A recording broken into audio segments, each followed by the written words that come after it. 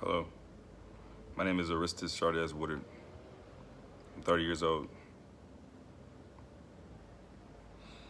I really don't know how to start this video or how to really, approach this video because I don't post a lot of serious type videos like this. But I think it needs to be addressed and brought to the world's attention as well as California's attention as well. On June 12th, 2018, I was pulled over in a carpool area of San Francisco. I've only been here for about approximately 4 months, driven here and there throughout the city, so I don't really know more or less that many places like far as to get onto the Bay Bridge. So my boss instructed me to go a certain way, so I went there all the time. Cops pulled over me and some more individuals to talk to us. I asked them, I said, hey man, what's going on, what's going on? They're like, hey, just pull over here, just pull over here. So I pull over, and I'm just like, man, what's going on, what's the deal? We'll get to that. I'm like, okay, like, I need to know what's going on, just tell me what's going on. We're giving you a ticket. I'm like, okay, for what? Carpool violation. I'm like, okay, well, I just got here from Houston. I just need to know where to go. That way I can, whatever it needs to be, I just need to know what's going on for next time so I don't get an actual ticket again or whatever it needs to be done. The officer at that point begins to be a little bit more aggressive with me and asking for my ID. At this time, I started to feel that this officer is just not gonna be friendly. Sorry, a phone call came in. At this time, the officer was not being friendly at all. I was like, I'm not comfortable with the situation. I said, I need to talk to another officer. Can you please get the other officer that's right there? Can you get him for me? He keeps asking me for my ID. Let me see your ID. I said, can I see another officer? Can I see another officer? Can I see another officer? Can I see your ID? At this point, the officer states 148. 148, 148. I'm like, what the fuck? What's 148? What 148 mean? He doesn't say anything. The other officer comes over. At this time, he's like, what the hell is going on? What's going on? Why are you guys saying 148? What's going on? What does that mean? Does that mean officer down? What the fuck does that mean? You guys gonna do this today? You guys gonna seriously do this today? What the hell does 148 mean? The officer, Mr. Scott, approaches the car at that time, while Mr. Khan of San Francisco Police Department, motorcycle police, at that point is way more aggressive with me. Mr. Scott at this time tells me, I'm taking you with me. I'm like, why are you taking me in? He says, for whatever he said to the officer. At this time, he tells me to turn off my car. I turn off my vehicle, and my windows are rolled down at this point. Both windows are rolled down on my car. Then at this point, you have Mr. Khan pull out his gun on me, pull his gun out by his waistband, and tells me get out the car. I'm telling the other officer, Mr. Scott, are you serious? This guy has a gun on me. You're gonna let this guy pull a gun on me? At this time, Mr. Khan is at my actual mirror, my driver's side mirror, and Mr. Scott is right there by my door handle on my driver's side. He tells me to turn off the car, to drop my keys, At this point, I roll up my window. Mr. Khan circles behind Mr. Scott on a passenger, on my driver's side door, and has his gun pointed at me, point blank. I open the door, Mr. Scott shoves the officer back a little bit.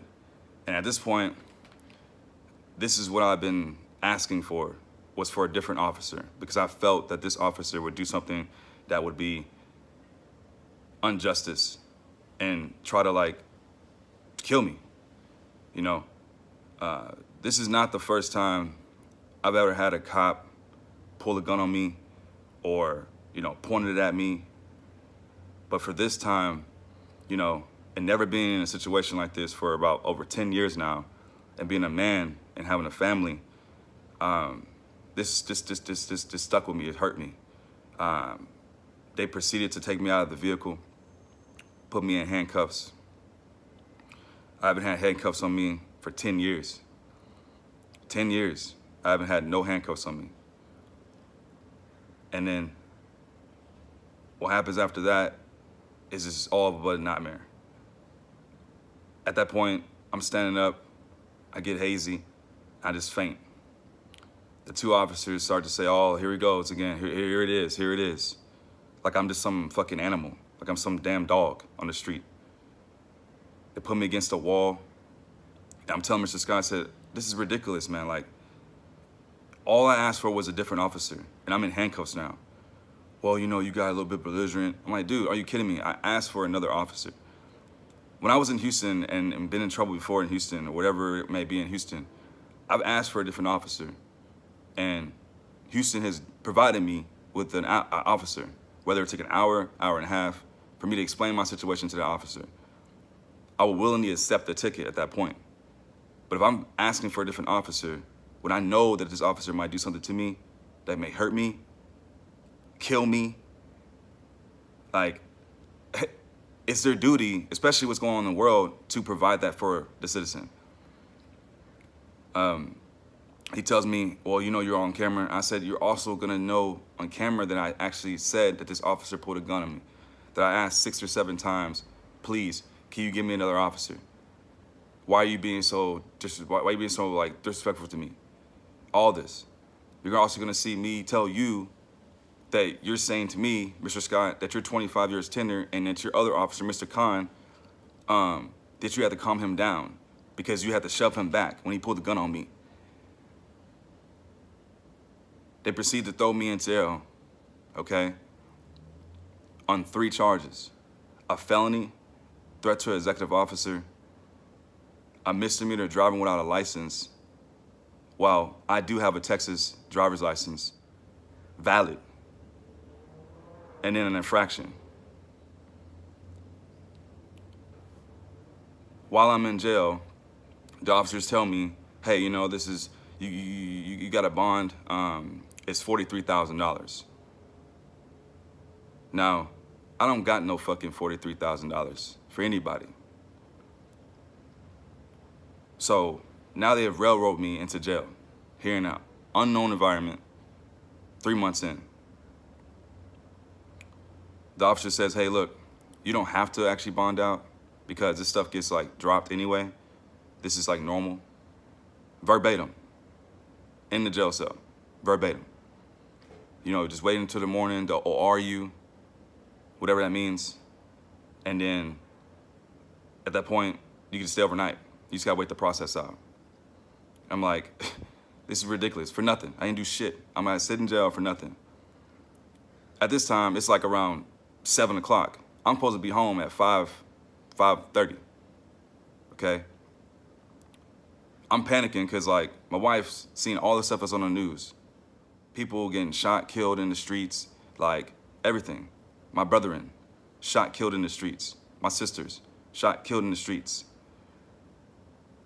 And all I can think of is that she's gonna freak out. She here alone, her parents ain't here, they're all the way in Germany. My parents ain't here, they're in Houston. We don't got nobody here besides me and her and our dog. I ask them for calls, they're like, well, you gotta wait, you gotta wait, you gotta wait. All for them to tell me that, you know, this is normal, this is what San Francisco does. This is San Francisco. To me, that's the most downright disrespectful thing that I've ever had to deal with in my entire life. While I'm in jail, I got sick while I was in jail. Fever. Like 105 fever coming out of jail. Then I have to walk here, walk there, walk here to talk to certain people, talk to certain people here and talk to certain people there. My vehicle gets towed for $835.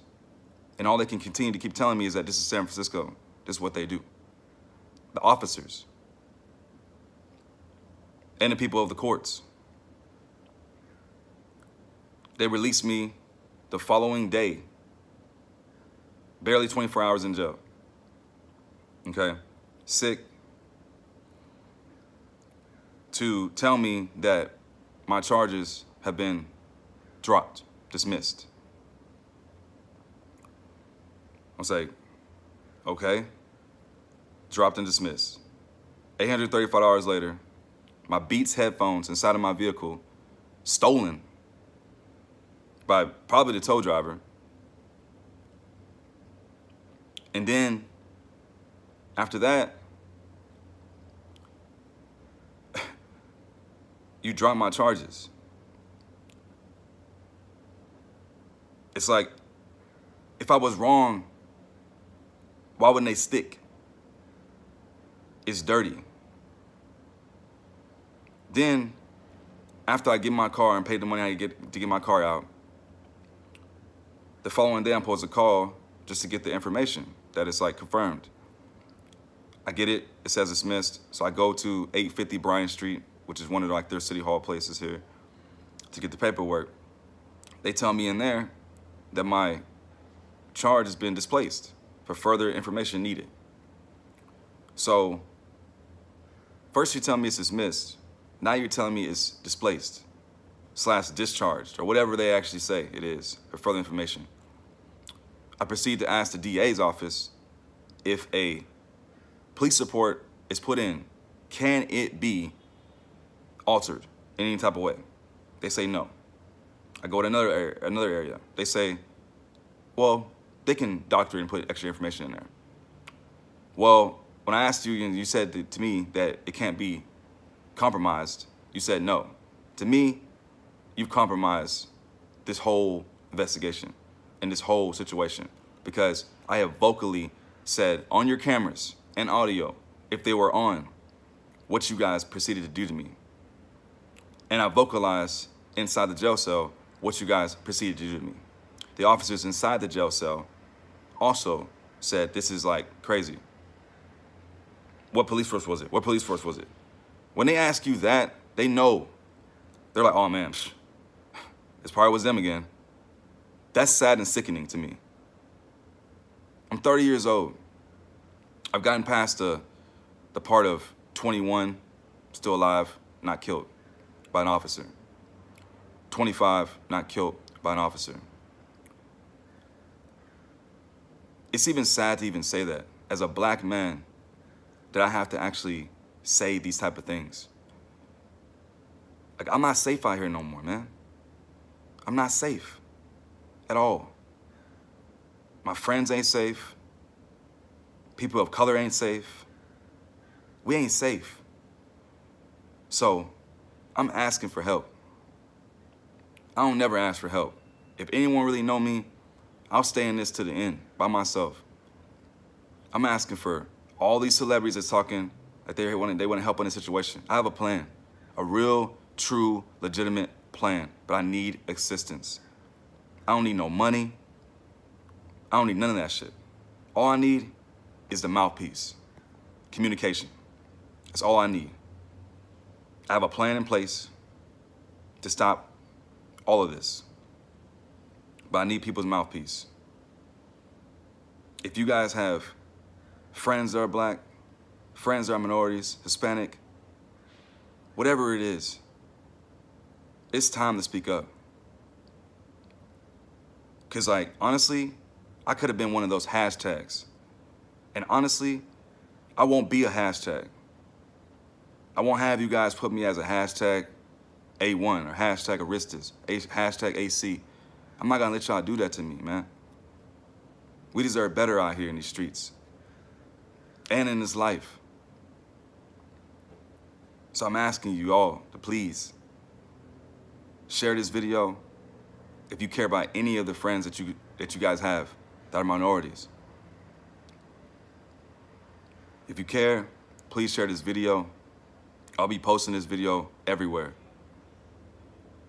This video is to spread the awareness of what happened to me, to address the San Francisco Police Department, and also the city of San Francisco.